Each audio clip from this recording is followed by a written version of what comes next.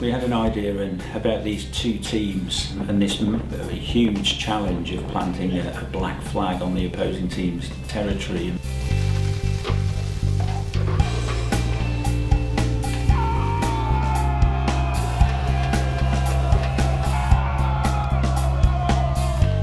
Guinness is the #1 brand associated with rugby over many years of being involved in international and also domestic competitions.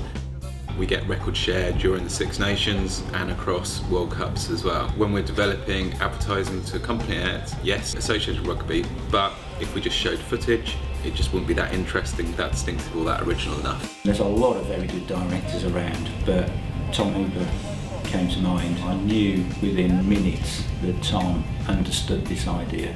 He's really smart, understood the backstory to the whole thing, understood instantly how to bring out the passion of the game, the flow of the game, the epicness, treating the whole thing like a feature film.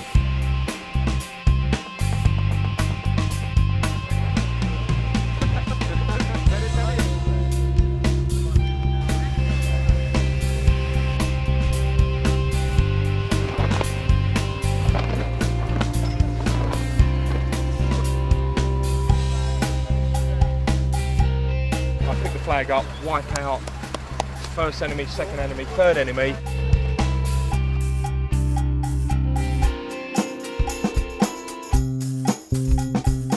I was very pleased with my choice of Tom Hooper and very pleased with what he's produced.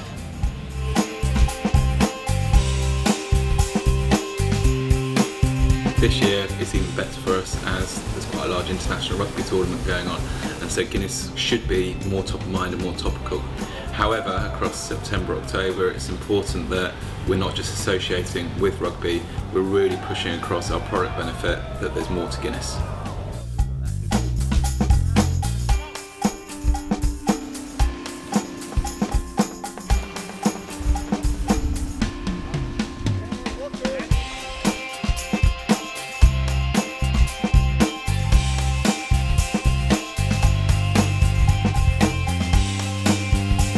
When it goes hot, cold with the water and the wind yesterday, that was a bit nasty, but apart from that, it's been really good fun. Really enjoyed it.